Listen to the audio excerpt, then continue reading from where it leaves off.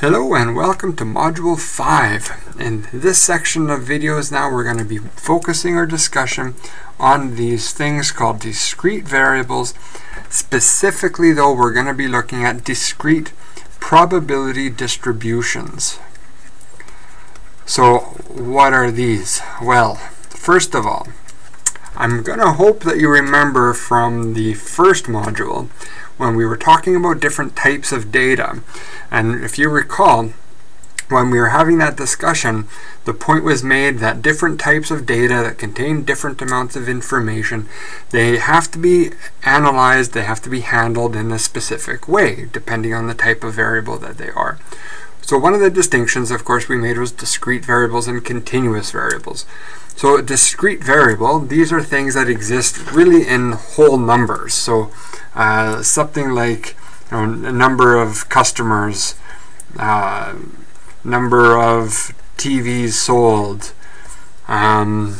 number of cars. I don't know, I'm making things up on the fly.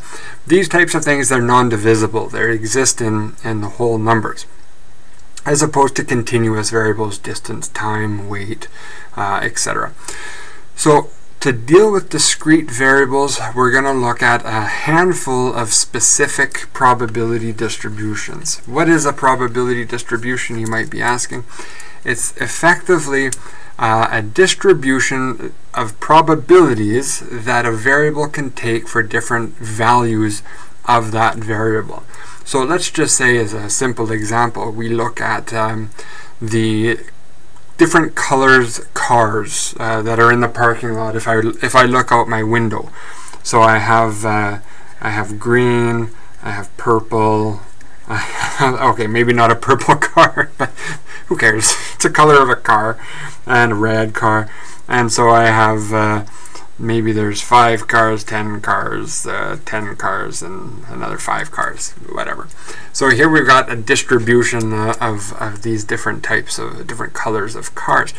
So if I wanted to put together a probability distribution, well, here this would be an example of something that we call an empirical probability distribution, where I'm going to use what is called the relative frequency method to calculate the probabilities that if I were to just reach out and pick one car at random, what's the probability that it would be a green car, a purple car, a blue car, a red car.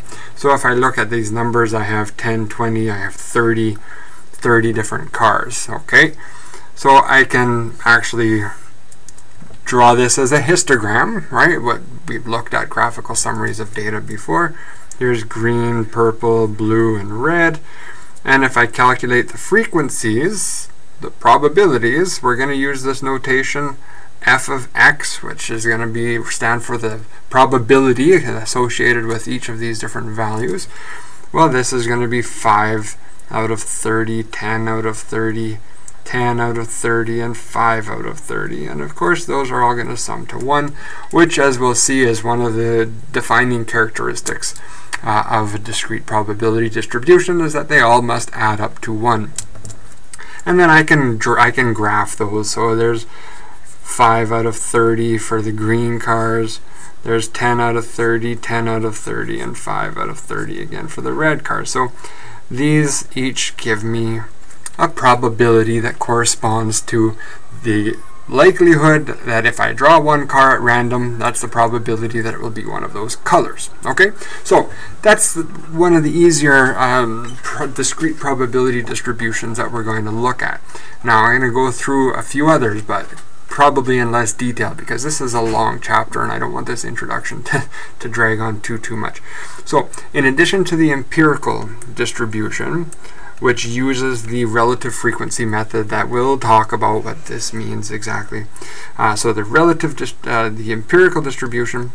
In addition to this one, we are also going to be looking at the bivariate probability distribution.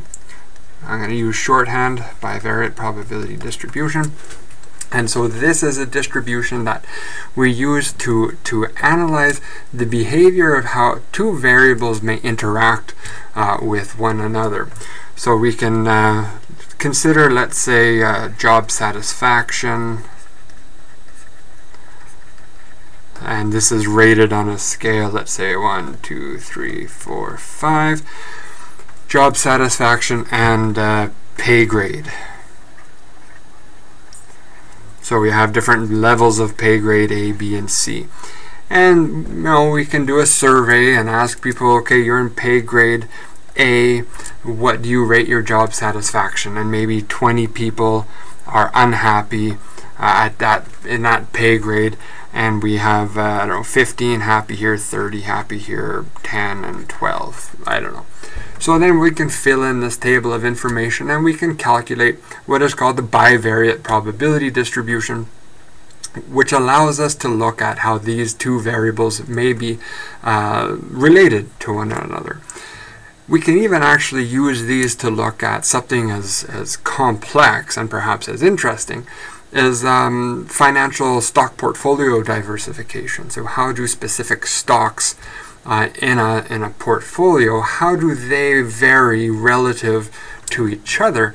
Because maybe I want to manage my risk. I don't want to be too heavily exposed to any one particular stock. So how can I get a mix of stocks based on how they might vary against one another to minimize or at least mitigate my exposure to the volatility in the market?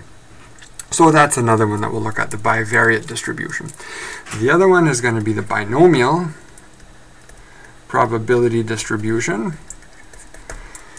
So the binomial probability distribution, this one is one where the variable can take one value or another. It's either a success or it's a failure. So we'll define whatever our variable might be as either a success or failure. So one of the exercises that we'll do is looking at the gender of students walking into a classroom as we sit and wait for class to begin.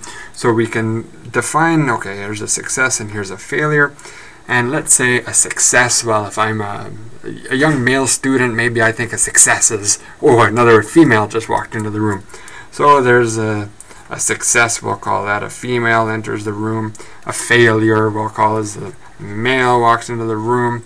And I'll have some probability that corresponds to that. So maybe I know that there's, I don't know, 40% of the student population is female. So I'll have a probability for that, which means the probability of a male entering would be just the complement of that.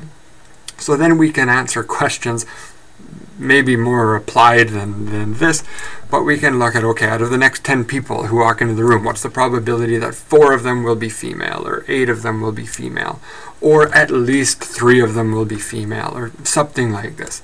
So we're looking at a distribution where each of these events are completely independent of one another, and that's important because that's going to come up in another distribution. So they're completely independent, meaning that if a female walks into the room, that has no impact on the gender of the next individual to walk into the room. Okay, and another one, moving on quickly, we'll look at the Poisson distribution.